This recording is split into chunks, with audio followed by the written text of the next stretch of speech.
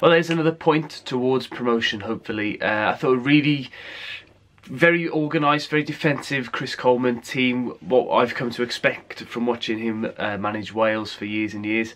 Never a chance of them nicking anything at all. 5 at the back, flat back 5, and then we picked and picked and picked away at them for the whole 90 minutes and just couldn't create any worthwhile chances. I think their keeper only really made one save of any particular note near the end of the game. But one criticism that I would make of today's performance would be, in the last few moments of the game, we didn't put enough balls into the box. If you flip it on its head and imagine that we are holding on for a point against a team much bigger and higher up the table and we're struggling, the last thing we want to see is balls being lobbed into the box and the ball bouncing around in the area.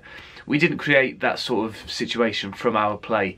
We were still maintaining this passing and movement, but didn't force anything, didn't really worry Sunderland in that aspect. I thought it was good to see Neves back. I think he really made me realise today how much we missed him on Monday night. Just with how he keeps the ball moving and the way that he can release players out into the wing, I think is unique in this division. I think it was just today as well, but the amount of space that he found himself in all the time was insane.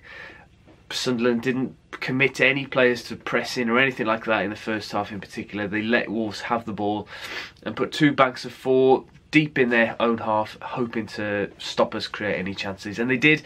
We did make a couple of chances, a few little dink balls over the back of the Sunderland defence, managed to create something, but I'm not too disheartened by today. I think lots of teams are going to come and do that against us this season, particularly now as a team has been successful in stopping us from scoring and stopping us from winning at home, which is the first time I think this season that we haven't scored a goal at home. But I think we need to learn from it as well and think about how we go about trying to get last minute goals and late goals in games.